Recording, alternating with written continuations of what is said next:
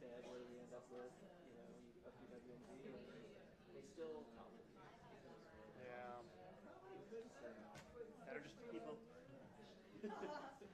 I guess. I mean, the North Koreans have said the same thing. They're like, look, you suckers. You know, literally, at least the North Koreans are, you know, open about it.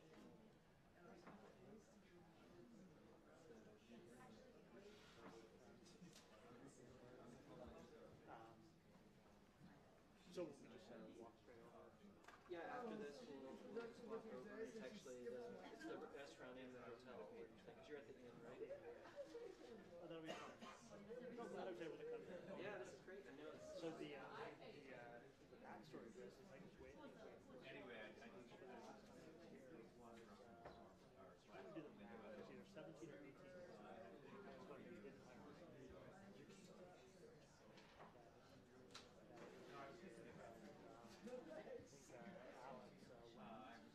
Well, you lost to Went? No, he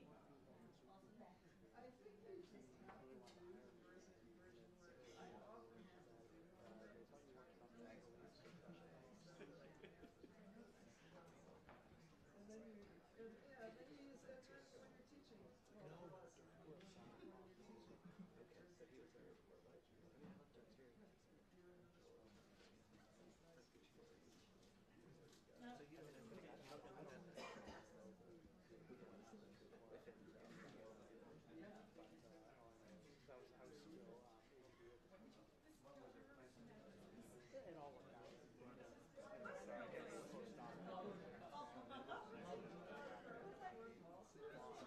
But still, it was crushing. It was so common. Yeah, they left They us like for...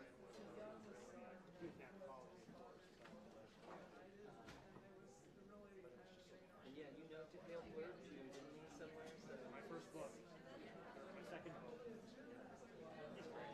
he is really good. I'm amazed. Yeah? Yeah. 18 years ago. I know. Yeah, he's great. He's really... So what's looks like it's a mix of like students and people or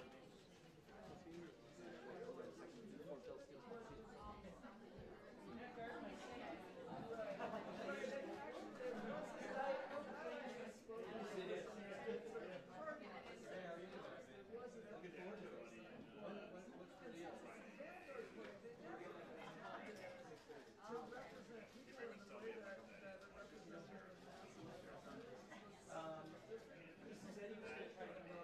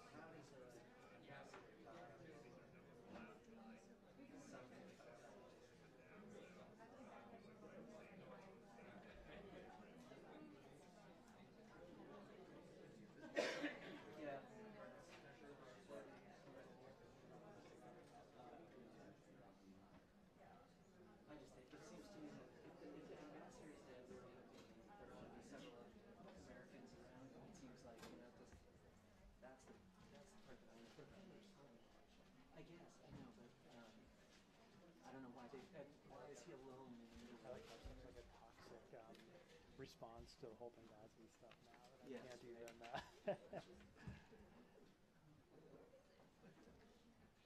Yes, I can't right. even.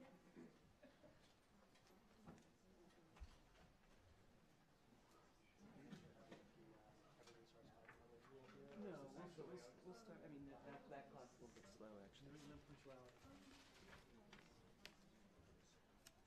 I think you know the rule is once all the seats are filled, we're ready to start.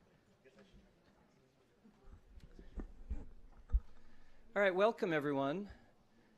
My name is Ben Valentino. I'm a professor in the government department here at Dartmouth and the coordinator of the Dickey Center's War and Peace Studies program. And it's my privilege tonight to introduce to you Marc Lynch, who will be speaking right here.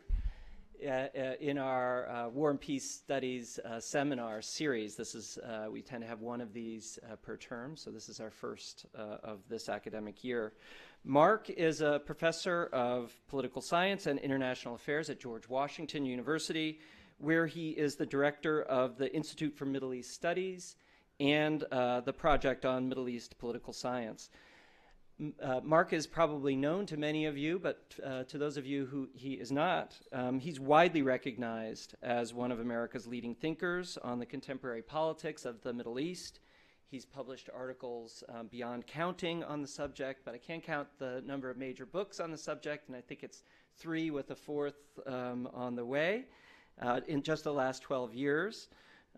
Perhaps the most notable of these is the 2012 book that he wrote on the Arab Spring titled Arab Uprisings, The Unfinished Revolutions of the New Middle East, which draws on in-depth interviews with American officials and firsthand interviews with protesters, politicians, and diplomats from the Middle East. It's a really good read, and I recommend it to you highly. A review of the book in The Economist last year called it one of the most illuminating and for policymakers the most challenging books written on the Arab Spring. In fact, although I didn't know this before I put together this bio for his introduction, Marc is credited with coining the term the Arab Spring as the first one to use it in a blog post in January of 2011. One of the hallmarks of Marc's work has been the attention that he gives to new media and social media, like Twitter and Facebook, and in the Middle East, Al-Jazeera, both on TV and on the internet, and how those forces have shaped the contemporary politics of the Middle East. And so it's probably not a coincidence either that in addition to studying how the internet affects politics, Marc has used the internet to some effect to disseminate his own ideas. Over the last decade, Marc has been one of the most important voices in the United States on Middle Eastern politics, and his blog, which began all the way back in 2002, before maybe even the word blog was widely used to describe these things, has been one of the most respected and widely used sources for journalists, policymakers, and the general public for trying to understand the complicated politics of the Middle East. Marc is also the director, this I found out while researching his bio, of the Blogs and Bullets project at the United States Institute of Peace, which sounds like an extremely interesting project designed to map out online discourse in places like Egypt and Syria, where there are ongoing military conflicts, to understand how the public is reacting and how those conflicts are evolving. So that's a long way of saying just how lucky we are to have Professor Lynch with us today. He's going to talk about developments in the Arab world since the Arab Spring, those uprisings of 2010 and 2011. It's hard to think of a more important and timely subject for us to hear about, and it's hard to think of anyone who's in a better position to tell us about them than Marc. So Marc, welcome.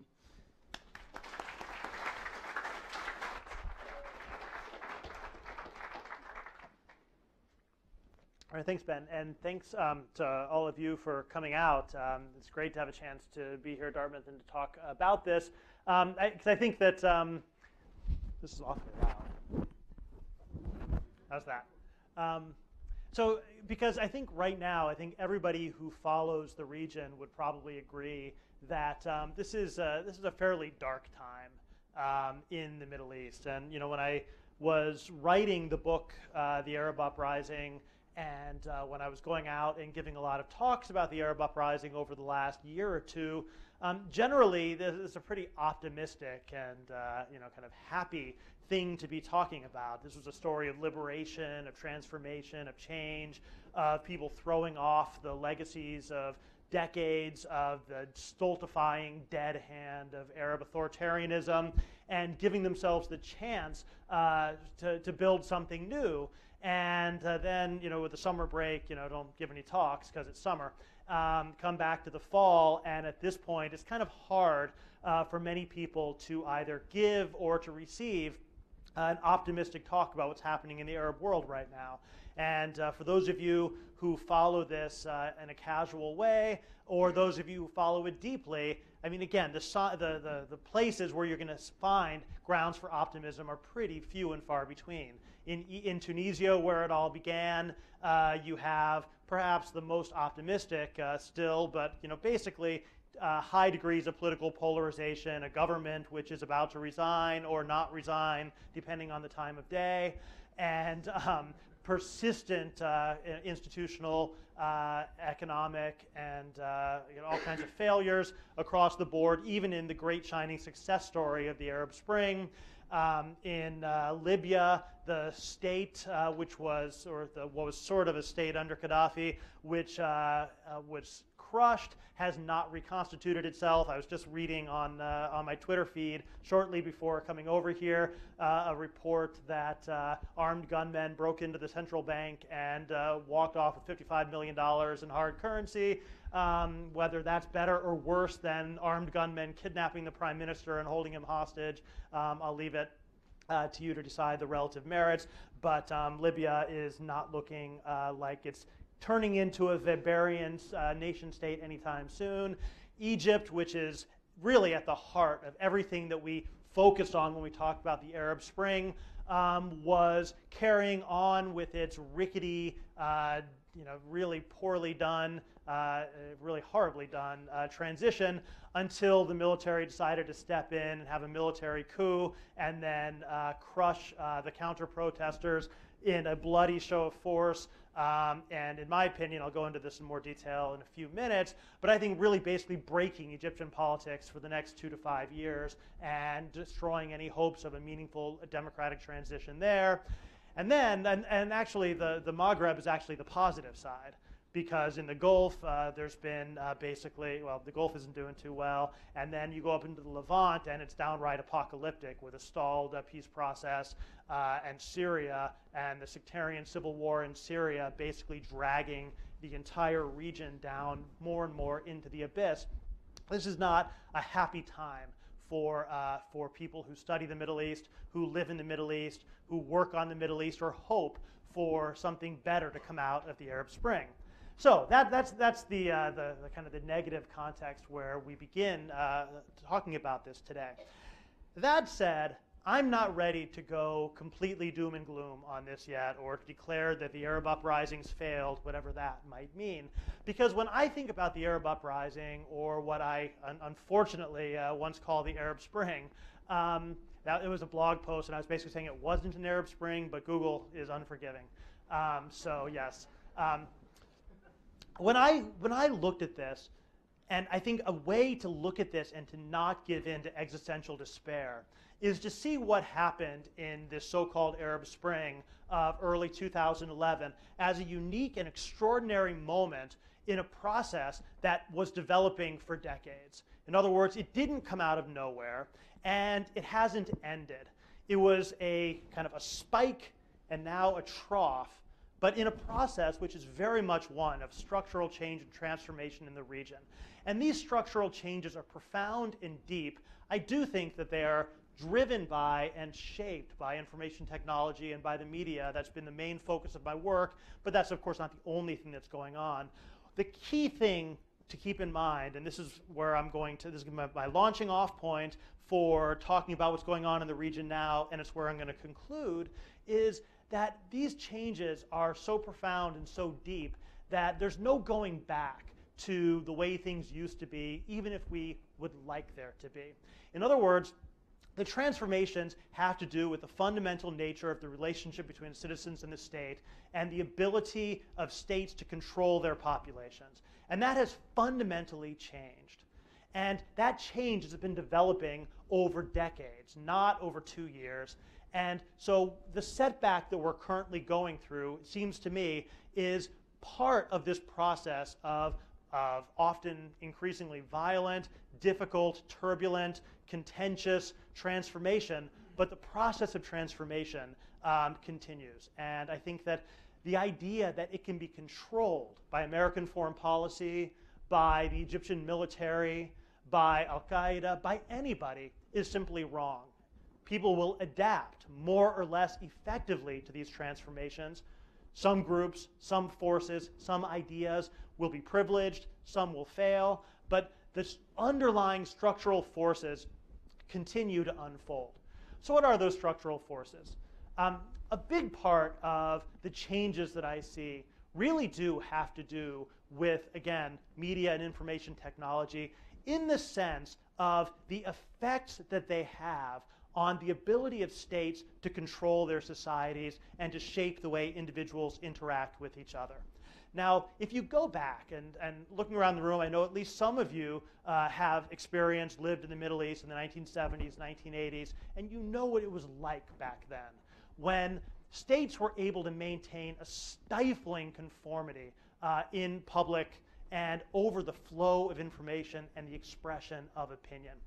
If you lived in some place like Jordan, Syria, Iraq, Saudi Arabia, you lived in these countries back then, even into the early 1990s, you were in places where states were able to fundamentally control the information to which their citizens had access. They could control the ability to know what was going on, not just in distant parts of the world, but even like across, in 2 neighborhoods away. They did this through censorship and control of information, through state ownership of the media, newspapers and television, and through extremely intrusive and invasive systems of control, intelligence services, the all-pervasive Mukhabarat General Intelligence Directorate, which were able to maintain stifling systems of fear and control, which made people, number one, they couldn't get access to information, but even if they could get access to it, they wouldn't dare talk about it in public.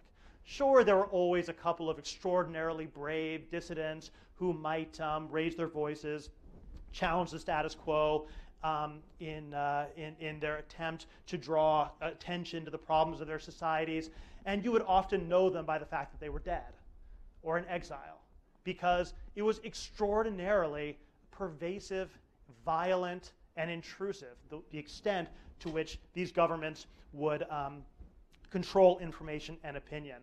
There was a well-known Jordanian critic back in the early 1980s who wrote about this, and the phrase that always stuck with me was the idea of a scissors in my brain.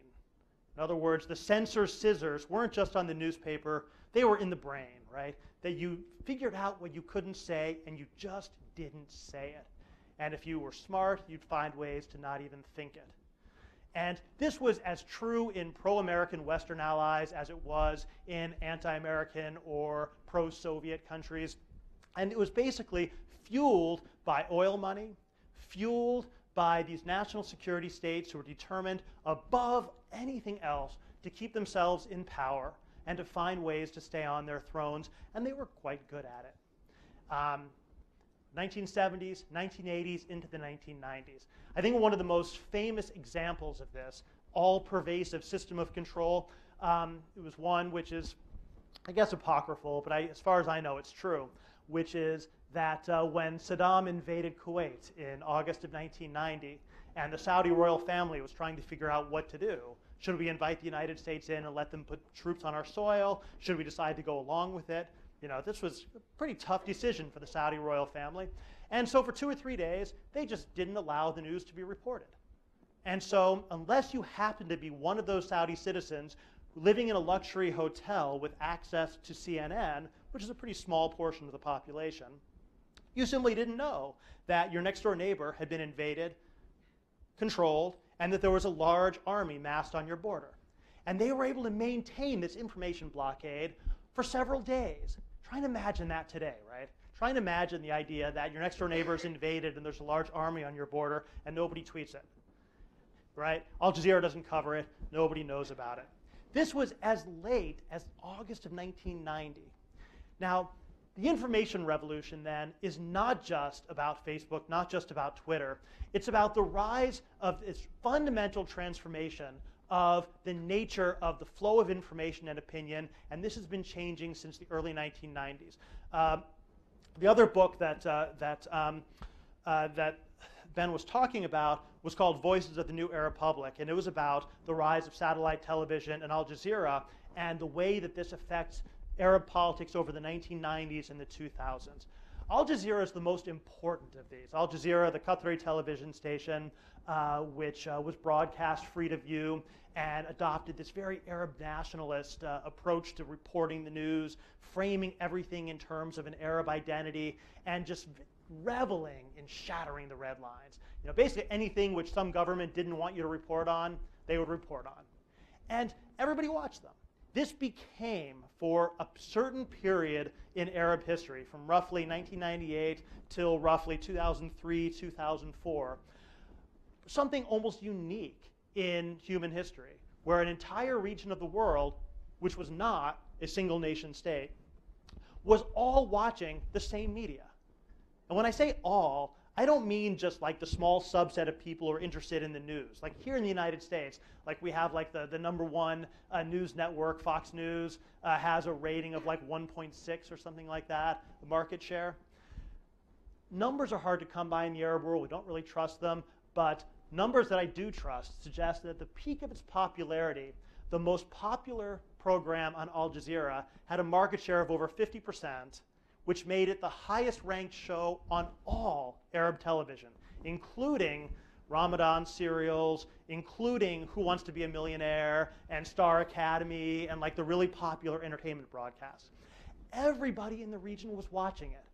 And what this meant was that, number one, it became impossible for governments to control information about their own countries. So it used to be that if you're an Egyptian activist and you want to shout, "Down with Hosni Mubarak. Hosni Mubarak is evil. He shouldn't be president." Okay, yeah. You could get 5 of your buddies and you could go stand on a street corner, hold up a sign, and say, "Down with Hosni Mubarak." The secret police would come and get you, round you up, torture you, maybe kill you. Nobody would know that it ever happened. And if anybody did happen to see you standing on the street corner, they'd probably think that it was like a film set or something, right? Because they would have no context for it. They would have no way of making any sense of it. In 2003, 2004, when the Kafaya movement in Egypt begins doing exactly the same thing, now they're able to get information about themselves out. So they would hold a protest. They would put the Al Jazeera cameraman on speed dial, and the cameraman would show up, film them before the secret police would come and arrest them. And all of a sudden, 100 million Arabs would be watching this protest. There might be only 50 people in the protest, but hey, you film in close enough close-up, it looks like a lot more than 50 people. And then you post all the pictures, you post the videos to your blogs, which everyone is reading, and it doesn't matter if the local newspapers don't cover you, because people who want to know can find out. And this was part of not just Egypt, but the entire region. And the key thing that I want to emphasize here is that when the Kafaya movement does this, it's not just that Jordanians or Western analysts based in Washington can see what's going on. Other Egyptians can see it as well. That's the crucial thing. No longer does it matter that you're on this one neighborhood in Cairo and nobody else in Egypt knows what's going on. People in Alexandria, people on the other side of Cairo, they see it too. Now, the reason I'm going into so much depth on this is simply to say that this far predates the so-called Arab Spring, right? This is the transformation that's happening in the late 90s into the early 2000s. A lot of people think the Arab Spring came out of nowhere and that, you know, all of a sudden this was like Eastern Europe. This is why I hate the Arab Spring concept. The notion that it came out of nowhere, like in East Germany, where there was no protest, and then suddenly the entire society is in the streets. That's not at all what it was like in most of the Arab world, especially Egypt. In Egypt, you had rolling protests building and spreading across Egyptian society for a decade. Over the course of that decade, it's hard to find a sector of Egyptian society that wasn't in the streets protesting. You had the Kafaya movement, which was made up of intellectuals and journalists and young people and young bloggers. You had lawyers, you had judges, you had teachers. The so-called April 6th movement, some of you might have heard of, refers to a major industrial action in Mahalla al-Kubra, which is kind of a gritty, grimy industrial town. And they had a big strike. You have workers out there in the streets, not just intellectuals and poets and judges and lawyers. Joey Bainan from Stanford University and the American University of Cairo has done probably the best job of anyone to try and document this. And he argues, in his database, he has over 1 million different strikes and industrial action and workplace protests in Egypt in the decade before the Arab Spring. In other words, Egypt, over the course of the decade before January 25th, 2011, was a society in turmoil, rife with protest, all these different sectors of society, probably more than most other Arab countries, but still, Egypt is the market leader here, and it matters.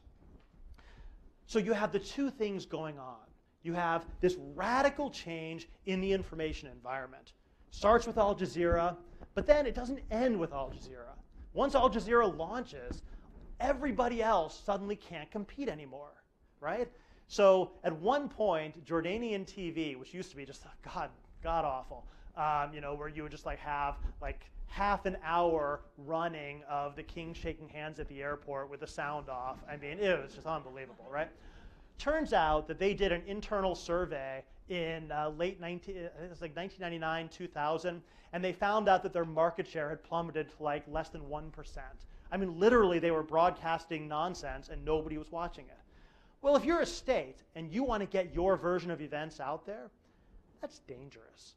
Because if everybody's watching Al Jazeera and Al Jazeera, say, doesn't like your king, well, Al Jazeera is now going to set public expectations and beliefs about your king. So if you want to compete, you better change your own television station, make it more watchable, make it more interesting. And you did. You saw over the course of the 2000s across the region, private or state television stations becoming much more interesting and competitive, lots of satellite TV stations opening up, independent newspapers. In a place like Egypt, I mean, my God, you walk down the street and every kiosk of newspapers was filled with headlines that were critical of Hosni Mubarak, complaining about this, that, or the other, describing protests. I mean, it was unescapable for people just walking down the street. Independent newspapers, independent or state-controlled TV stations that became more liberal and more open, and then the internet.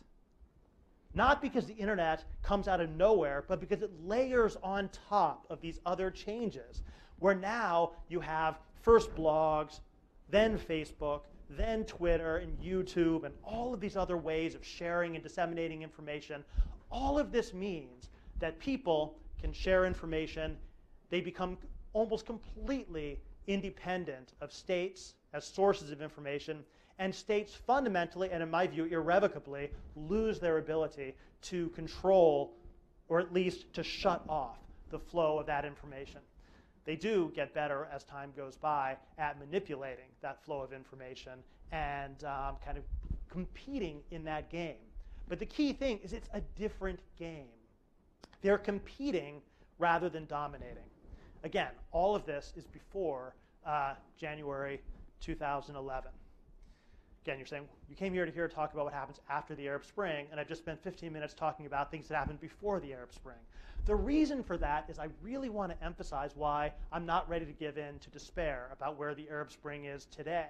Because if you think about where we are right now as kind of a blip in a decades-long process rather than as the collapse of a 2-year-long process, you'll think about where we are very, very differently.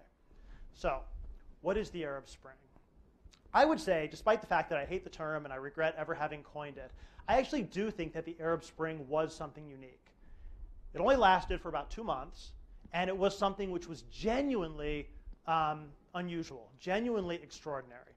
And it was a combination of things all happening at once. Tunisia, the original Tunisian uprising, that's something which was really unique. It was for Tunisian reasons, internal reasons. I'm happy to talk about it if people want. But it really did. That really was one of those things where nobody could have seen that coming. Once Tunisia happened, though, once you have the uprising in Tunisia, the military doesn't intervene, and Ben Ali suddenly gets on an airplane and flies away, really pissing off all the other Arab leaders who thought that he gave up far too quickly and could have just killed a few more people and saved everybody a lot of trouble. But he didn't. And as a result, you end up with suddenly, in the kind of the second week of January, this extraordinarily intense shared focus around the entire region on trying to interpret the implications of Tunisia. And at that time, within the Arab world, within kind of the broad Arab community, basically every Arab activist, citizen, intellectual, journalist, everybody that I knew thought that their country was going to be next. And every defender of a government, and a lot of academic realists, said, no, there's no such thing as diffusion, no such thing as spillover, every case is unique. And so if you're Egypt, it's like, oh, well, we're not like Tunisia because we're big. And Saudi Arabia, we're different because we're rich. And Morocco, we're different because we have a king. Everybody had a reason that they were unique. And yet, if you were following what people were saying, the way things were being covered in the media, it was pretty clear that there was an enormous this pressure building for something to break out somewhere. Turns out that Egypt was where it broke out on January 25th. And in Egypt, I'm not going to regale you with the entire story of the 18 days of the revolution, but again, this was extraordinary in Egypt on January 25th, not because there was protest. I just finished telling you that they'd had 10 years of protest. It was extraordinary because instead of it just being the 10, 20, 30, 40, 50,000 people who would ordinarily come out to protest, it turned into 1 million people. And those 1 million people did not catch Hosni Mubarak and the security forces by surprise. They overwhelmed a fully and completely prepared security state. The entrances to Tahrir Square were blocked by ranks of security forces 6 deep.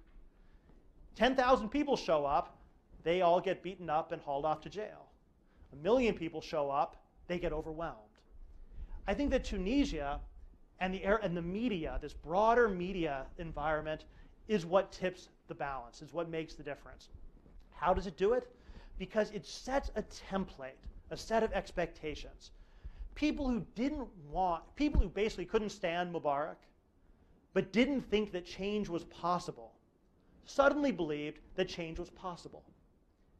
They suddenly decided that it was worth being part of this force, of this momentum for change. They came out into the streets. It wasn't the activists that tipped the difference. It was the ordinary people who joined the activists. That linkage between the vanguard and the mass, to use a different vocabulary, was what was really different.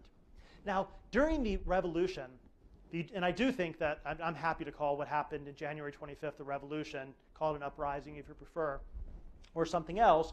But during those 18 days, there were a couple of key things that happened. One was when the masses came out and joined the vanguards. The second was when the military opted to not open fire. And believe me, they could have. I mean, they could have cleared Tahrir Force with tanks, helicopters, killed a few thousand people, and probably, let's say things would have gone a bit differently. I don't know if they would have won, but it certainly would have made things a lot different. And they chose not to. And once they chose not to, I think Mubarak's personal fate was sealed. The military had no love for Mubarak. The military had, what was the opposite of love? A lot of opposite of love for Mubarak's son, Gamal. They were quite happy to see him go and to not succeed his father as president. A lot of things that are going on in those days that we can talk about. But the key thing here is simply that over the course of those 18 days, you end up with this entire society coming out and Mubarak fading off into view without large-scale bloodshed. It wasn't entirely peaceful. Thousands of people died. Most of the police stations in the country were burned to the ground. It was a tough, physical uprising, but you didn't get the kind of bloodbath that you get in other places. Now, when this happens in Egypt, I would say that you get this cognitive shift that takes place around the entire region. Tunisia told people everywhere in the region that change was possible, right? When Mubarak goes on virtually the exact same script, the people rise up, occupy a central place, the military doesn't interfere, the president gives 3 speeches and then disappears, everyone has a big party, and you've had a revolution, right? Basically, Tunisia and Egypt are functionally almost exactly the same. This tells people around the region that the same thing is inevitable every place else. And that is a powerful thing. Now it's not just that change is possible, it's that change is inevitable. What links this together is that media that I was talking about, framing everything as part of a common narrative and as a common struggle. And so when you have Yemenis who are watching news coverage from Tunisia and saying, hey, they're just like us, appropriating the same slogans, the same posters, and responding in real time to what they're seeing on the Al-Jazeera camera, it's really quite extraordinary. There was this overpowering sense of a unified narrative, the inevitability of change, and this same script playing out everywhere. You know, and it is kind of like almost tear-jerking now to remember it, but at the time, activists joked about Bashar al-Assad, right? Bashar gave his first speech where he basically, you know, this very uncompromising speech, and all the activists on Twitter were making fun of him, saying, oh, there's speech number 1, only 2 more to go. Because the idea was that there was a script and it was going to play out. It's important to note that that script did not play out in any other case, right? Everybody thought that it was going to play out everywhere. It didn't play out anyplace else in that way. In Yemen, you end up with the military splitting, and you end up with this kind of protracted stalemate between the competing forces. In Bahrain, you get the security forces going in with Saudi and GCC assistance and clearing Pearl Roundabout, bulldozing it to the ground, unleashing a really truly reprehensible wave of sectarian repression. In Saudi Arabia, they managed to, they call for a day of rage, and like one extraordinarily brave, perhaps not too bright individual shows up and disappears into the dungeons, and Abdullah throws, hundreds of millions of dollars out into the streets, basically, to buy people off. In Morocco, the young king actually makes a pretty savvy move, giving a speech which makes a lot of preemptive concessions and constitutional reforms, most of which didn't actually amount to much, but at the time were enough to kind of divide the opposition, deflect pressures for change. In Libya, the protests are called for February 17th, and Gaddafi doesn't even wait. Like the day before, he starts killing people.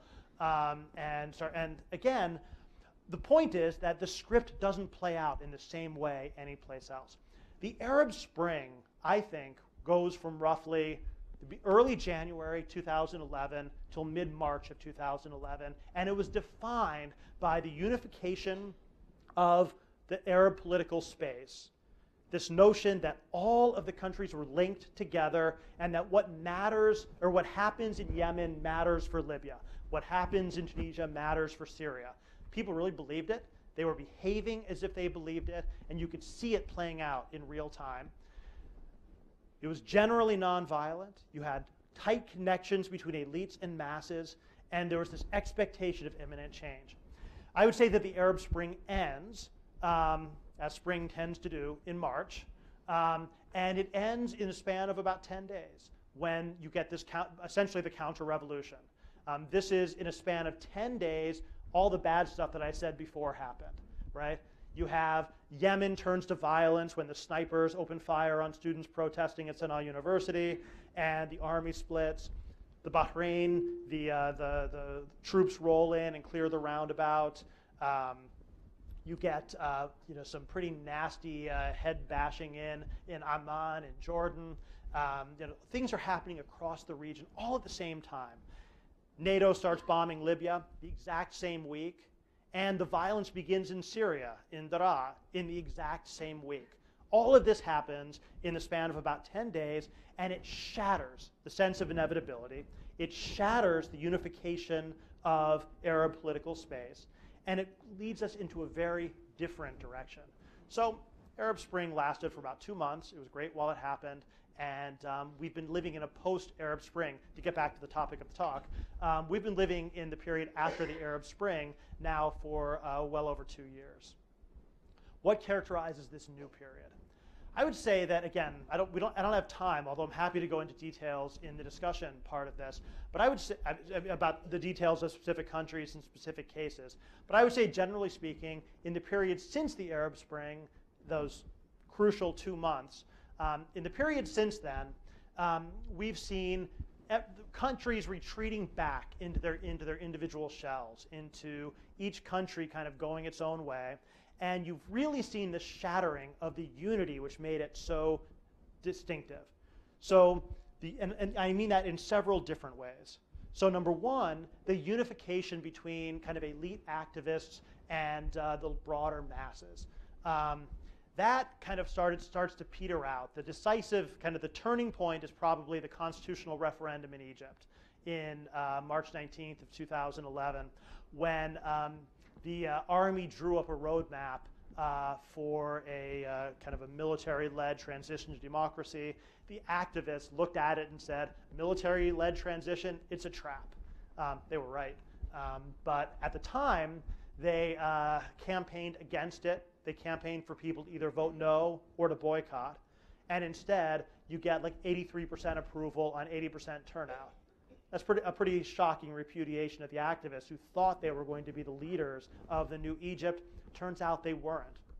And then what you end up seeing for the period that follows is the activists kind of at sea, flailing about, trying to find any political strategy that will work, and largely failing to find one. They would go out and protest, and they were not being joined by the people. The people basically were exhausted.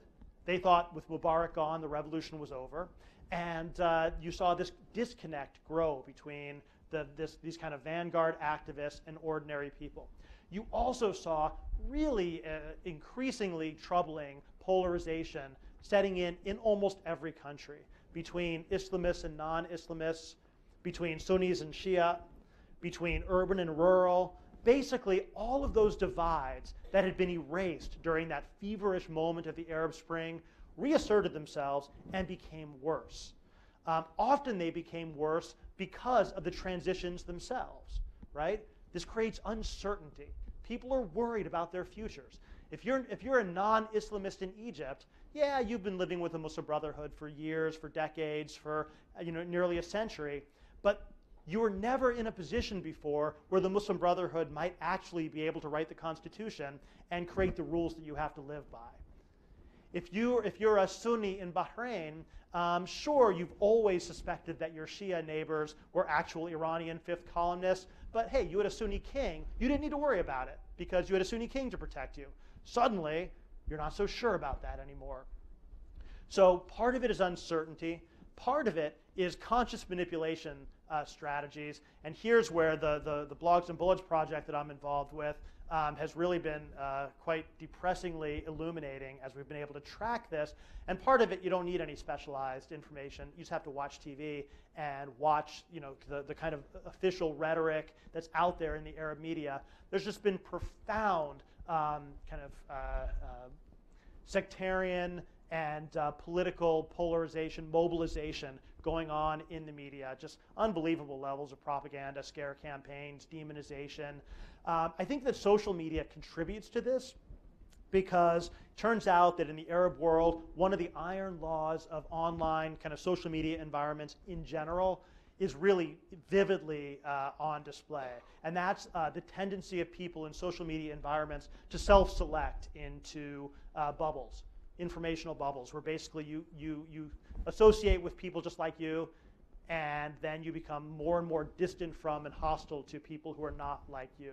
And we see this in the case of Syria. We have a big paper coming out in a week or two, hopefully. I shouldn't make any promises. I don't know when it's coming out. Hopefully it'll come out soon, where we can actually track and statistically these processes happening, where we can actually show what in early 2011, where you have basically everybody is linking to everybody else and sharing very similar kinds of information. By early 2012, there's these clusters of extremely insular and intensely polarized bubbles that interact with each other hardly at all. And so we don't have to guess about this anymore. We can actually show it. And the effect of this is to basically to consolidate and to drive sectarianism and polarization. And almost every country that you look at right now, you can see how this is playing out, from Tunisia to Egypt and beyond. If you look at the big countries right now and where we are in the region, and I'm just going to wrap up with this and then say a few words about U.S. foreign policy and what this all means for the U.S. I would say that if the big meta message is don't despair because the big structural changes are in the direction of change, the slightly less meta message is going to be a bit less reassuring, because change doesn't mean change for the better. And I think that's been pretty clear. I'm quite confident that the old order is unsustainable. There's no return to the old status quo. It's always just, it gets a little out of order here, but I'll just say it now. The argument that somehow the United States lost Egypt because it didn't back Hosni Mubarak just strikes me as so hopelessly out of touch with what was happening in Egypt. At the time when Americans were worried about whether or not we should back Mubarak or push for him to go, there were a million people in the streets. Every police station in Alexandria and most of Upper Egypt had been burned to the ground. And trust me, nobody was waiting to see what Barack Obama was going to say about whether Mubarak should stay or go. That's not the issue, right? And the forces that drove Mubarak out remain. And that's why when I look at a place like Egypt, I think that what drove Hosni Mubarak from power is in many ways the same thing which ultimately drove Mohammed al-Morsi from power, and is likely a year from now to drive Abdel Fattah al-Sisi from power. The fundamental failures of the Egyptian state, the absence of any political consensus, grinding unemployment, empty and hollow state institutions, crumbling infrastructure, and the inability of any leadership to do anything about that, combined with the mobilizing power of a mobilized population. I wouldn't be, this is not the time for you to be buying, I wouldn't be, what is it called when you, is it buy low or whatever? This isn't the time to invest in Egypt. And there's a reason why nobody is, because there's not going to be a return to stability there. I'm very pessimistic about Egypt. I think that the military coup in Egypt essentially broke Egyptian politics, and it's not going to be fixed for quite some time. I think that when you have a military coup like that, there's no easy going back. It's going to take time. And so what we're going to get over the next year, you can write this down, and this is what's going to happen, I guarantee it. You're going to see some kind of return to democracy, a roadmap to democracy. There'll be a constitution passed. There'll be elections. Everyone will pretend that they matter, but they won't, because they're not going to restore any kind of political consensus. They're not going to fix the underlying problems that Egypt faces. So there's going to be a democratic charade in Egypt for a while, but it's not going to be anything real. I think that instead, Egypt is going to have ongoing perpetual turbulence, and I think that's what we're going to see across much of the region. So Egypt is depressing. Egypt is bad. But Syria is the worst, because Syria, just to make you even more cheerful, so basically North Africa as a whole, I'm not as bullish on North Africa as I was a year ago. It's hard for anyone to be optimistic about anything in the Middle East right now. But I still think that when you take the broader 5 to 10 year window, I still think that North Africa is, most of the countries of North Africa are going to pull themselves together and do all right, even Egypt. It's going to take longer in Egypt than it would have if they had stuck it to a democratic transition path. But I still think that most of the countries of North Africa are going to pull themselves together. And I think the countries of the Gulf, including Saudi Arabia, are likely to be facing a much more intense and severe bout of turbulence and popular mobilization in the next 2 to 5 years. I think that Saudi Arabia in particular is far less stable than people think it is, and that all the conditions are there for major mobilization, which if it comes in the context of leadership succession, remember, the king is old, quite unwell, and by all accounts is barely working more than an hour a day, and the youthful successors are even older than he is. Saudi Arabia has a lot of problems, and I think that if you look across the Gulf, they're actually primed for a wave of turbulence, and I expect they're going to get it. But because they're rich and have strong international support, I think they'll be able to handle it in various ways. But on the Levant, I'm positively apocalyptic in terms of where the Levant is going.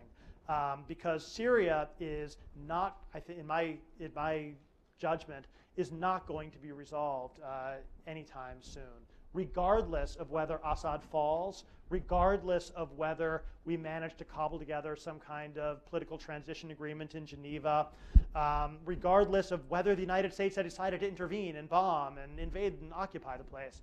Doesn't matter.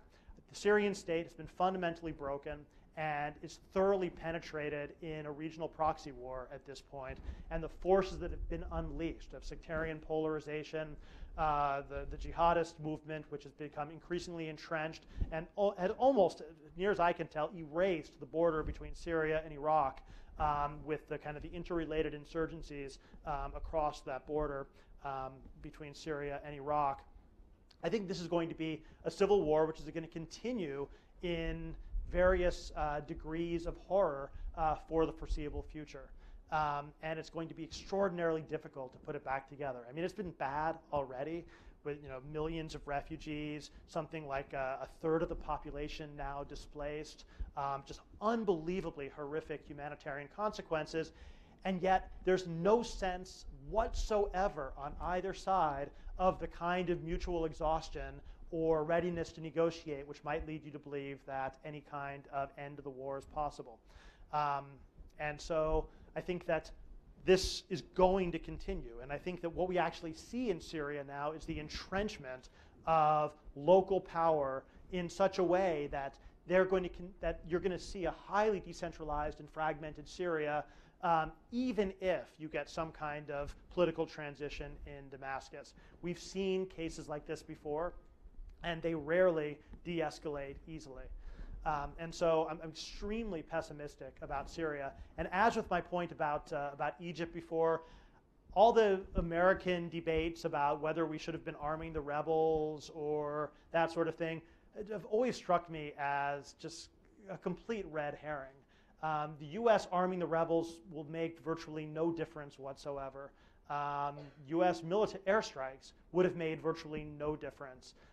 Because of where the war is. There was a moment when this was an important debate, and that moment was in the first half of 2012, when a strategic decision was being taken as to whether to continue a largely peaceful uprising in the face of a brutal authoritarian regime killing innocent civilians, or to shift to an armed insurgency against that brutal totalitarian regime.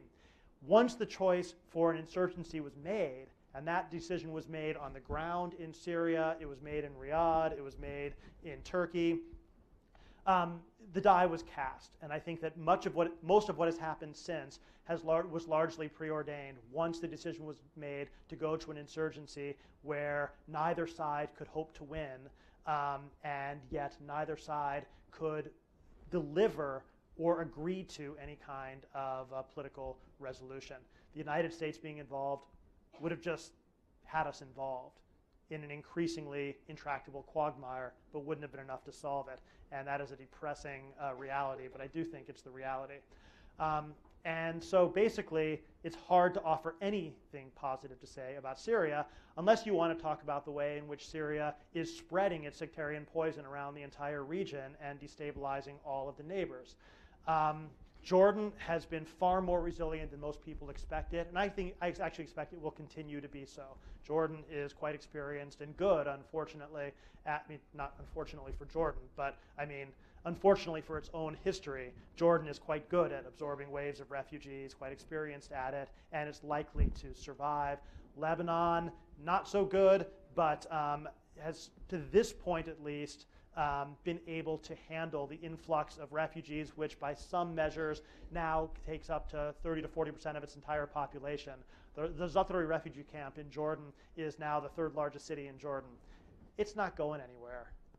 Even if the war ends, the Zaatari is not going anywhere, and we all know it.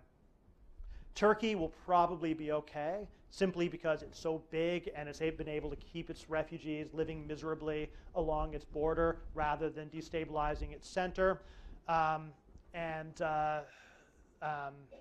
What is not going to be okay is Iraq, where, as I said, the jihadist insurgency in Syria is essentially the same insurgency as the one in Iraq. They're increasingly interdependent. The pace of attacks, the scale of violence, and the kind of control at the local level that these organizations have in both the Syrian parts and the Iraqi parts is one of the most profoundly disturbing and yet the least discussed parts of the spillover of the Syrian war.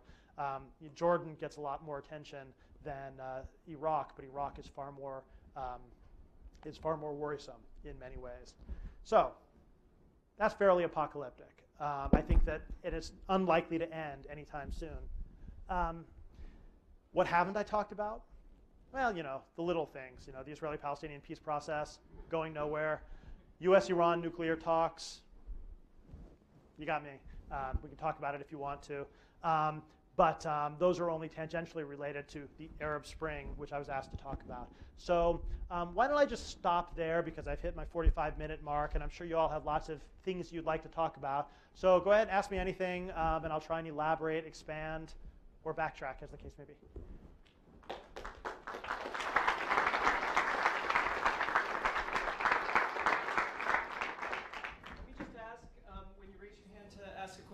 Please try to use your loudest indoor voice. We're recording and we don't have a microphone to hand around. And Mark, if someone doesn't have a very loud indoor voice, maybe you can repeat the question.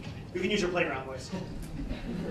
Okay, so I know a lot of the other Middle Eastern countries, a lot of the leaders like Erdogan were blaming foreign influences as starting a lot of the protests and reforms in the nation. Do you think that foreign influences played a role in Egypt in any way, or was it just strictly an internal uprising?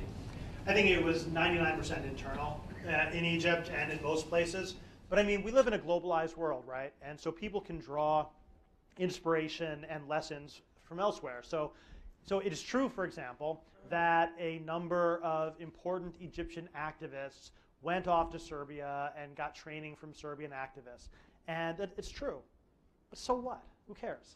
Because those 7 guys who went and did an NDI training in Serbia had very little to do with the sudden eruption of millions of people coming out into the streets. And so I think that generally the discourse of kind of foreign causes is or foreign instigators is more of like a regime survival strategy than anything else, trying to delegitimize internal protest as part of a foreign conspiracy. I think it's just part of the toolkit of how you approach this.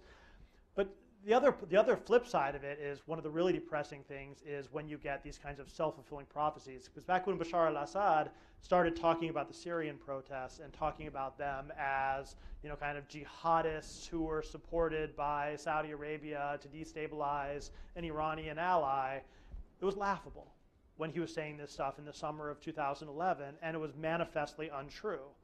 But now, 2.5 years later, here we are, where you can actually shape and create precisely the kind of absurdities which were previously untrue. And those self-fulfilling prophecies, such as Bahraini Shia being Iranian fifth columnists, absolutely untrue.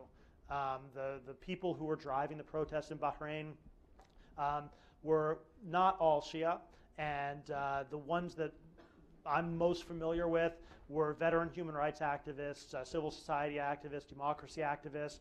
They had reformist ambitions, and they ostentatiously rejected any idea that they were Iranian pawns. They were painted as such by a regime that was trying to delegitimate them, and over time, many Bahraini Sunnis came to believe it, and Saudis really believe it. They're absolutely convinced that it's the truth. And if I were a Bahraini Shia, at a certain point where I'm being, tortured and beaten and repressed for being an Iranian pawn, which I'm not, at what point do I say, okay, why don't let's go ahead and take the money, right? At what point does this become a self-fulfilling prophecy? And I think that that's one of the reasons why that kind of rhetoric can be so highly damaging, especially in divided sectarian countries like Bahrain. What chance is there that the instability in Egypt will lead to militarization in the Sinai Peninsula and then evoke a response from Israel?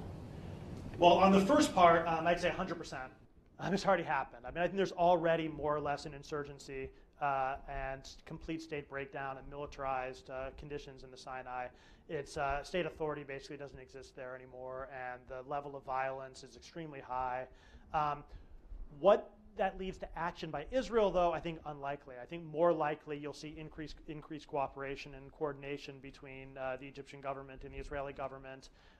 Maybe kind of verbal amendments of the agreements over the deployment of Egyptian forces. And I think that's more likely than any kind of direct Israeli intervention. I think the Israelis are quite happy with the extent to which the current Egyptian government is, for example, controlling the Gaza tunnels or basically completely shutting them down. I don't know, Dan would know better than I would, but I think they're pretty happy with the kind of the way that the current Egyptian government is trying to crack down in the Sinai. But it's certainly an area of concern. Dan? I don't want to address that. But I did want to ask you a question, or first of all, great talk. Always delighted to hear someone who's at least as gloomy as I am. But you tell a story that it seems to me the front half is very much focused on almost technological drivers, technological determinism of the opening, and that's all very interesting. But then you sort of, in the latter part, kind of just say, but it's incomplete, and I share your very long-term hopefulness. Joe and I still waiting to hear how the French Revolution turned out. But and I feel the same way about the Arab Spring. But it seems to me that if we're starting out with technological determinism on the front end, there's reaction, capital, and the state on the back end. And it seems to me that one could tell a different story, and that it's really about a democratic awakening being, in a sense, swamped by the sectarian rivalry between Iran and Saudi Arabia and the Gulfies afterwards. Syria, both sides are all in. It's existential for Iran and for the Saudis, the Qataris, the UAE. They've got to have payback for losing Iraq. And these are the key drivers, it seems to me, right now. And the amount of mobilization that's going on is extraordinary. And what's more is you can even see a side effect in Egypt, because I don't think the military would have acted the way it did without a promise of billions and billions from the Gulf. So it's a little bit of, if you can use an analogy, it's Europe after Napoleon. They're saying, we're not going to let these people get out of control here. And they do have a real rivalry going and real hatred. And they're particularly stoked up by the nuclear issue, but also by Iranian, revisionism. So anyway, I'd like your thoughts on that sort of story. I completely agree with you on Syria. I mean, it's what began as a genuine kind of civil uprising has almost become virtually completely a proxy war, and with devastating results. I mean, I don't disagree with you at all about Syria. On the rest of the region, I also agree with you about the Saudi role and the Gulf role, this kind of counter-revolutionary role. In the book, I have the title, the chapter title is "The Empire Strikes Back." The chapter 4 is like Star Wars, like The New Hope. The protesters come in and blow up the Death Star, and Empire Strikes Back is kind of gloomier. But But basically the idea is that the Saudis and the Emiratis and the GCC, well, I won't go so far as to say the GCC, because of course the GCC is divided between this fierce battle between the Qataris and the Saudis, which the Saudis won when the Qatari Emir decided that he didn't want to be Emir anymore. For reasons that nobody seems willing to agree with me. This was a defeat for Qatari foreign policy, and everyone wants to tell me that this is just because the Emir wanted to go out and live on the Riviera, and I just don't believe it. I mean, I think that they have a strange history with succession. Yes, they do in Qatar, and I just don't believe it. I mean, I think that Hamid bin Jassim and the Qataris basically were overexposed in this battle, and they lost. And I think that, but anyway, that's a side issue. The real issue is that the Saudis and the Emiratis have clearly had a concerted strategy to try and roll back the Arab uprisings and to rebuild state control. And they began at home, as I described, in Saudi Arabia and in Bahrain. The Saudis were spreading money around throughout the entire early Arab Spring to the Jordanians, the Moroccans, and to the poorer Gulf states like Oman. And then I don't think that it was just the promise of billions of dollars. I mean, I think the GCC immediately stepped forward with like $12 billion in direct deposit to the central bank to pay off the coup, and explicitly to offset any reduction in U.S. aid, which might happen. And so. Yeah, no, absolutely. There's no question about it. And so I think that the idea that the conservative GCC, conservative Gulf states, would lead a counteroffensive against these transformations, I think is not actually a counter to the argument I'm making. I mean, I think that basically what they're seeing is a structural trend which is unfavorable to them, and they're then deploying the resources at their disposal, largely money and sectarianism, as a way to try and blunt those forces of change. The question is whether that will be enough to succeed and whether they can actually do it. And I think that there the verdict is out. I would say that technological determinism isn't exactly how I would describe my argument, because I do think that the technology and the structural change, I think, is a real structural change which has a whole set of systemic effects. But what happens within that new environment is not determinist. So I would say that, so for example, the Bahrainis pioneered very effectively the way to basically destroy an online public sphere by flooding Twitter, Facebook, and the major social media sites with pro-regime accounts and highly, like, it used to be that back in like the hottest days of Bahrain, if I tweeted something about Bahrain, I would immediately get blasted with 150, 200, 250 hostile at responses on my Twitter feed from a pro-regime perspective. A number of like the major like curator hubs, I won't say their names, but you can probably guess who they are because there aren't that many of us, basically admitted that they stopped tweeting about Bahrain because they couldn't handle the abuse that they were getting. It was overwhelming everything else that they were trying to do, and it just wasn't worth it. And that was a good lesson for a lot of, or a bad lesson, I suppose, for a lot of other Arab governments about how to deal with this. There's various kinds of censorship, surveillance, technological controls, regimes mining Facebook accounts for potential subversive activity and arresting people based on it. I mean, a whole set of things that went on there. I would say that in some ways, the most depressing thing that I've seen in Egypt was not even the coup, not even the bloody clearing of the square, as horrible as those things were, but rather the way that kind of the Egyptian public seems to have gone collectively insane in their embrace of the coup, and just their embrace of crazy conspiracy theories. I mean, so I don't know how many of you are on the receiving end of any of this, but the day after the coup, and I think every other analyst in Washington got something like 1,000 emails, all strikingly similar, explaining how this was not a coup, but it was actually the continuation of a popular revolution, and just these fierce battles over the definition of it. But you know, it's really, since a big part of my argument is that with this new information environment, people are no longer going to be able to be manipulated and controlled by governments. I would say that the collective insanity of the Egyptian public is actually kind of a negative finding on that, their embrace of these things. And extremely smart, well-educated Egyptians who are friends of mine, friends of ours, seem to truly believe that the American ambassador in Cairo was personally directing sniper squads to kill Egyptian soldiers on behalf of a plot to impose Muslim Brotherhood control over Egypt. They seem to really believe this, and that is kind of a blow against my notion of this collective, kind of emancipatory power of information technology. Nevertheless, I'd like to believe that their fever will break and they'll come back to their senses, but I guess that does kind of remain to be seen.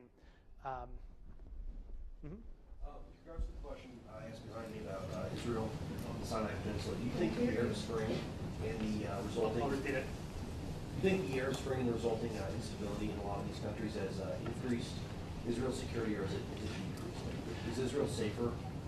I don't think Israelis feel safer.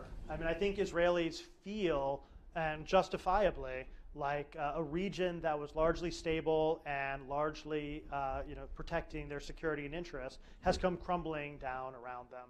I mean, I think that most of the Israeli officials and just Israelis that I talk to are just profoundly worried about the spillover from Syria, about Egypt, although they tend to be much happier about the current government than the Muslim Brotherhood government. They're terrified that Jordan will be destabilized, terrified that Lebanon will be destabilized. So, I mean, you could probably make a case that objectively Israel is more secure simply because a region that is consumed by their own internal problems is not likely to start a war against Israel. But I don't think very many Israelis that I talk to feel safer or more secure. I guess that's the short version of it.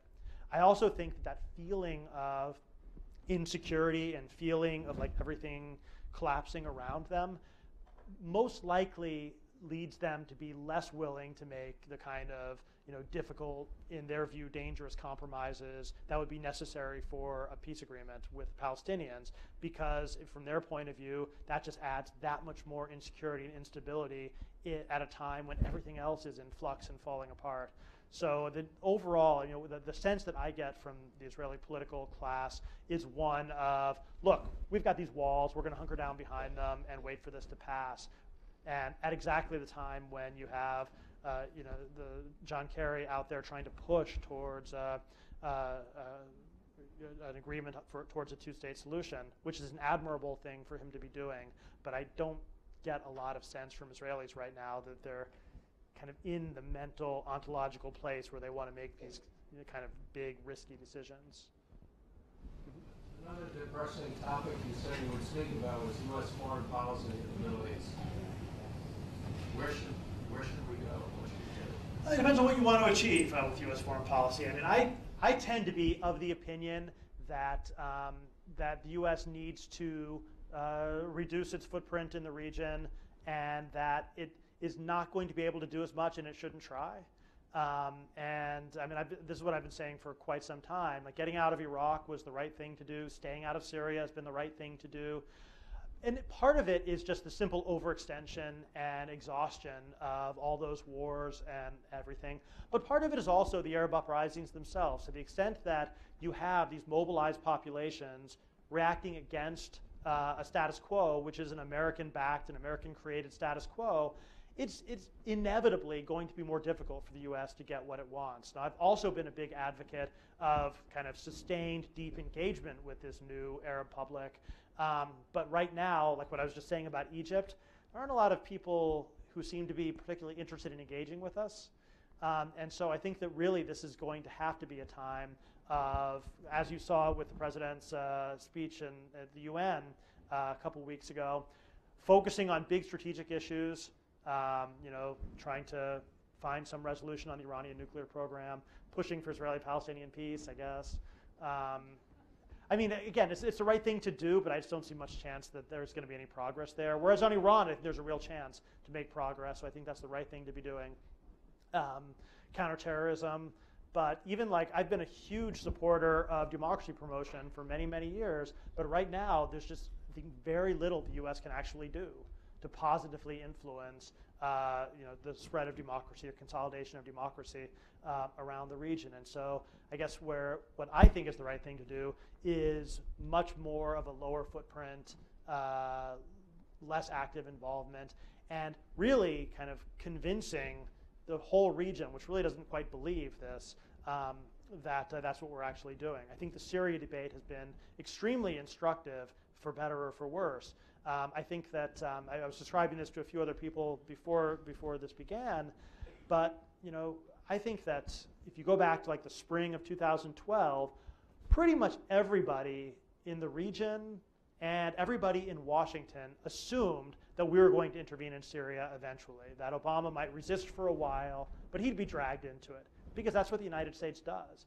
And the fact that he has not allowed himself to be drawn into Syria is actually almost revolutionary in its own way.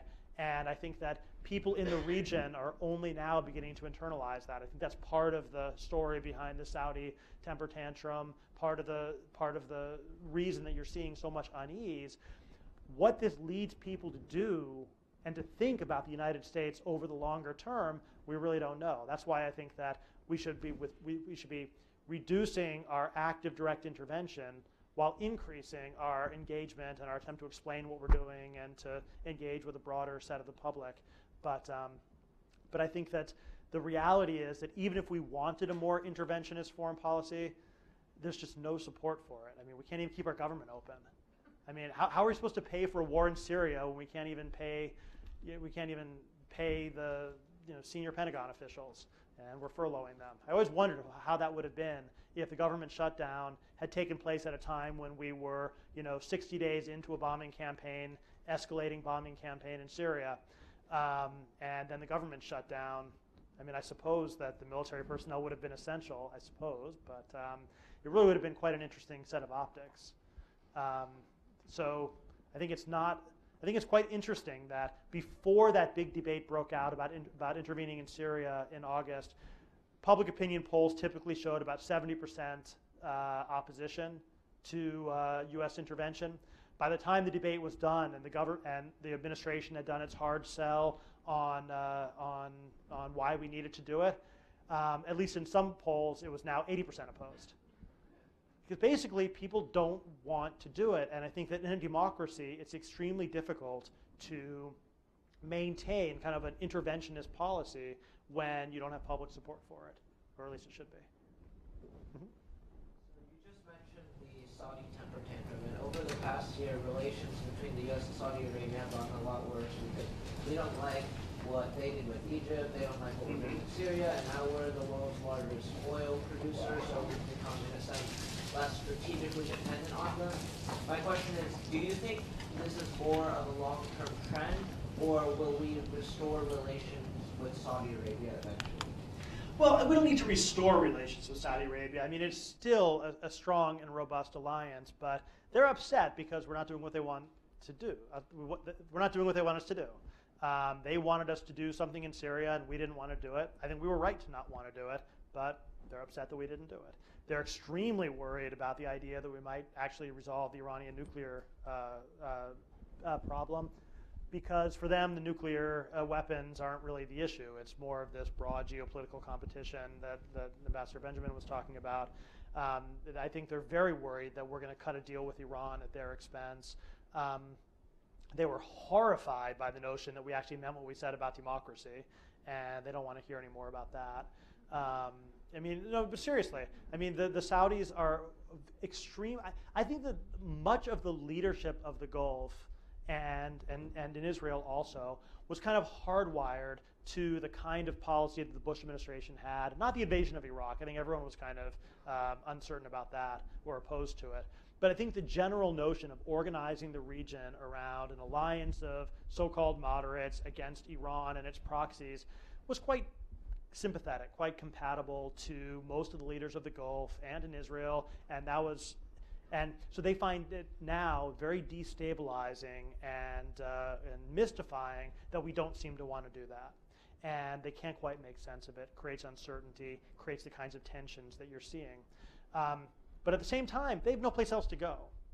And I think that after the tantrum, which was, keep in mind, was by Bandar bin Sultan, not by the Saudis, but done by one faction of the Saudi royal family, which has always been, Bandar's always been more interventionist and more hawkish on these things. And so, a very public tantrum directed to journalists so that we got the message. So after the tantrum, you get the walk back, where they realize, you know what, they actually, where are they going to go? Russia? Russia has nothing to offer them politically, militarily, economically, culturally. China wants nothing to do with security providing role in the Gulf. They should. I don't understand why there isn't a Chinese naval presence in the Gulf. It seems like there should be one, given what they are. But basically, I think that Professor Wolforth is right. We're still in a unipolar situation, and they have no place else to go. And I think they're realizing that. So they're going to complain. They're going to be uncertain. Get some of that. What did you call it? What did they used to call it? The leash slipping. There's some leash slipping, and they'll mouth off and do some things we don't like. But fundamentally, the structure as it is now, they have no place else to go. And so, in a sense, I think that what the U.S. needs to do with Saudi Arabia is basically to give them a big old warm hug and tell them how much we love them, but not change a single thing that we're doing, and basically have them accommodate to our preferences rather than us accommodating their preferences. that's basically what I would recommend there. Is it going to be a really good relationship? Well, depends what we mean by good, right? It's a strategic relationship based on our protecting the flow of oil, but come on, this is a country where right now there's this mobilized Arab public in Saudi Arabia means women bravely fighting for the right to drive. Come on, this is one of the most human rights abusing, gender abusing, this is not a good society from an American values point of view. And I think that's one of the real problems there, is that the only thing which keeps this alliance together is the strategic. And if the strategic changes, well, there's nothing else to hold it together. And I think that there's some recognition of that. So we've heard from the past 2 years, or what you would define as perhaps the post-Arab Spring world, a lot about this growing sort of polarization between Shiites and Sunni in terms of sectarian lines. So you have Hezbollah fighting fellow Arabs in Syria. You have this sort of Iran, Saudi Arabia interplay between Shia and Sunni. So what is the role of this greater sort of sectarian conflict that we're starting to see between Sunnis on one side and Shia on the other, in terms of terrorist groups on both sides, as well as legitimate state actors on both sides as well? The really sad thing is that I don't think that this sectarianism was anything which is necessary, hardwired. This is not like the reemergence of ancient hatreds, the sort of thing that you hear. I think that a lot of the sectarianism that you see now is actively constructed by regimes as part of their survival strategies, specifically the Saudis. And I think it's done in order to, it's manipulated as a way to win the support of your Sunni citizens and to delegitimize the political demands of your Shia citizens. It was inflamed by Iraq in the 2000s. The images on Al-Jazeera and on YouTube, and just the reality of sectarian bloodbaths and cleansing, as they call it, but basically meaning the mass displacement, murder, and rape of people on the basis of a sectarian identity, doesn't go away quickly. And I think that generated it really took hold there. Same thing in Syria, where the reality of people being butchered for their sectarian identity forces people in that direction. And so I guess the point that I'm trying to make is that this wasn't like the revealing of pre-existing sectarian hatreds. It was the constructing of those sectarian hatreds through state strategies and the realities of civil war. And of course, civil wars that are being played out in this unified media landscape, so everyone is exposed to it. You go to Tunisia, you go to Egypt, and people are watching. They'll show you the videos they'll show you, they'll pull out their phones and show you the YouTube videos of sectarian atrocities. I mean, I found out about the execution of Saddam in Cairo. I was in Cairo at the time, and people were pulling out their cell phones and showing me YouTube videos, the Muqtada assassination, and so people feel it, and they feel it, and then it becomes entrenched in their own identities. And so it becomes something real, even though it previously wasn't real. But at a certain point, it's very hard to go back. It's much easier to ratchet these things up than it is to ratchet them down. And so remember all this talk about in Iraq back in the late 2000s, all this talk about reconciliation, and we need to find ways to get Sunni-Shia reconciliation. I always thought it was ridiculous. You could push for accommodation. In other words, some kind of governmental structure which would accommodate the basic interests of the Sunni community. But there's not going to be reconciliation. When your family has been butchered and driven into exile on the basis of your religious identity, you're not going to forget or forgive that. It just doesn't work that way. I think that Iraq is going to be divided by sectarian hatred and animosity for a generation, and so is Syria. And if Egypt continues on its current trajectory, so is Egypt. Not between Sunni and Shia, but between Islamist and non-Islamist, Christian and Muslim. I mean, that's the direction that they're going, because it's one thing to say that these are artificial identities, they're constructed, but I don't think that you can deconstruct as easily as you can construct. And that's why this is so troubling, what's happening right now, because you might not be able to climb back down. Mm-hmm. Given the recent developments in U.S.-Iran relations, do you think that Saudi Arabia, could succeed in amassing large-scale support using sectarianism, even among, Sunnis that were ambivalent or even critical of the Saudi regime, that it could, come out in the future? You spoke of the future turbulence. It could come out in the future using the sectarianism to avoid turbulence and maybe even gain a bigger sphere of influence? I think it has diminishing returns. I mean, sectarianism is useful for some things and not useful for others. So you can get everyone together, united by their mistrust of Iran and the Shia, but that doesn't resolve your internal conflicts between, tribal differences, or between, Salafis versus Muslim Brothers versus secularists. In other words, you're still going to have all these divisions and competitions within the Sunni world. And in some ways, it almost makes it even more intense. Once you've defined it as like the Sunni world, well, okay, that then raises the stakes for the different people who might plausibly compete for the leadership of that world. Same thing that you saw in Pan-Arabism back in the 1950s. If you read, so Nasser wants to be the leader, but the Baathists and lots of others want to be the leaders. And so they're fighting for that same political space. The Saudis have some advantages, and they have some disadvantages in all of this. Mostly their advantages are their money and their control of the Hajj and the holy sites. But the Qataris have money too. The Emiratis have money too. And all of them are viewed with suspicion outside of the Gulf. And so, if you look at what happened with Qatar in the last, say, 5 years, what you get is a rapid diplomatic ascent followed by an absolute crash of their diplomacy. I actually think the Saudis are probably on the same trajectory. Right now, I think right now they're probably getting close to their peak. And you can only, shovel money into the furnace of the Egyptian central bank for so long before people start asking, what are we getting out of this? And then once you start trying to get things out of it, you then start generating backlash in the local society. The Egyptians were very happy to get Qatari money at first, and then they started to feel that, hey, the Qataris are trying to impose the Muslim Brotherhood on us, and Egyptians turned against them. And if Egyptians turn against General al-Sisi, they're going to turn against the Saudis and the Emiratis too, and say, well, you put us in this situation. And so again, I wouldn't straight line it.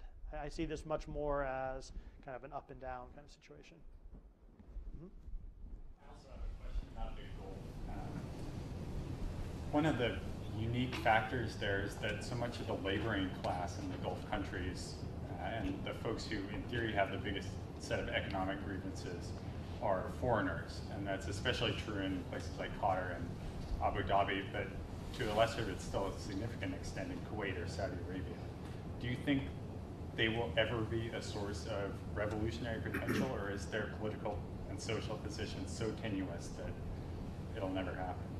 I think it's extraordinarily difficult for the migrant workers to organize or to act politically in these societies. They really are extraordinarily tightly controlled through a complex interlocking web of contracts and security forces, and they can be expelled at a moment's notice. They have no political rights, or for that matter, human rights whatsoever.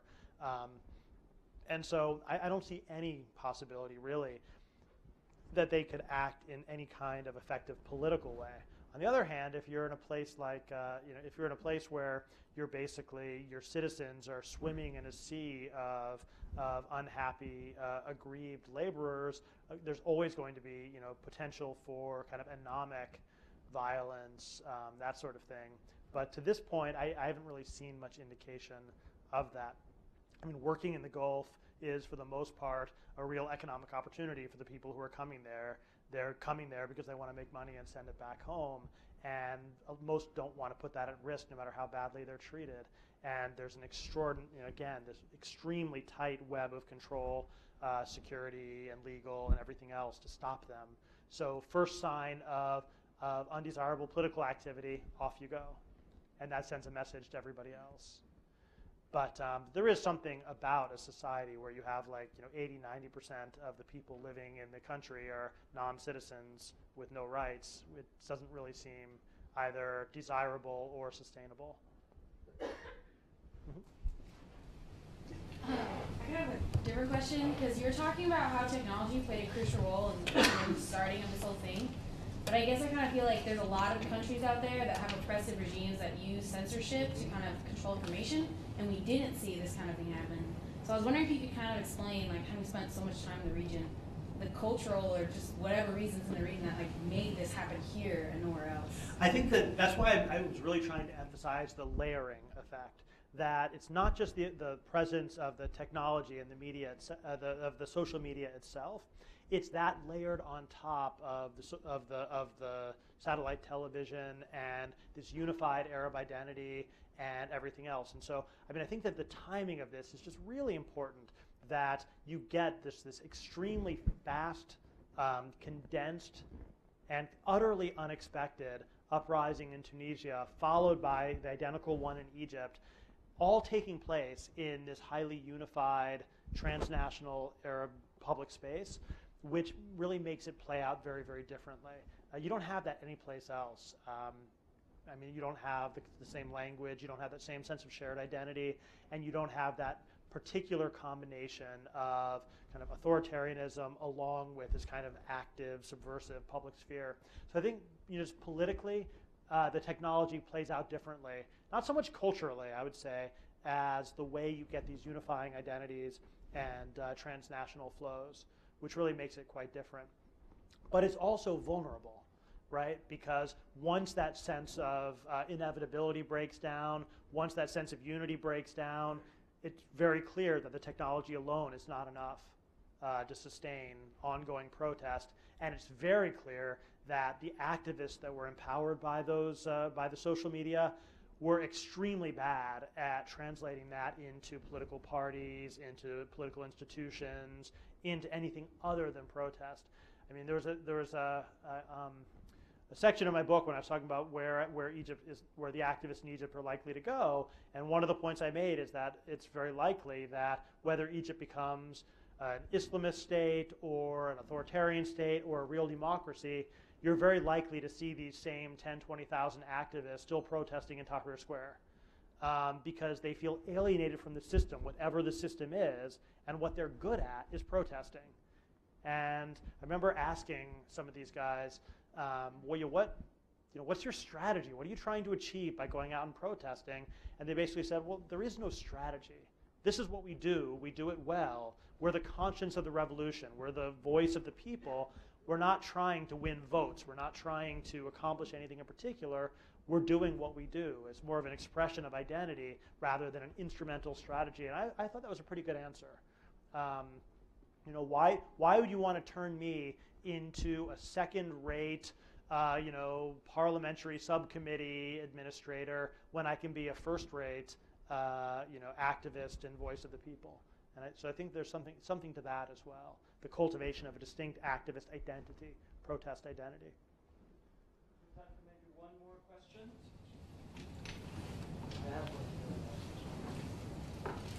Mark, maybe I'll ask it if there's no object. Dan, do you want? But only if you'll ask yours after. Oh, I'll ask him later at dinner. What do you rate the chances of civil war in Egypt? Depends what you mean by civil war. Where? I think that what he said. What are the chances of civil war in Egypt?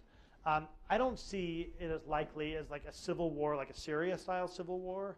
But I think like the emergence of a protracted low-level insurgency along the 1990s level as not unlikely at all. Probably above 50% at this point. Sorry. Please join me in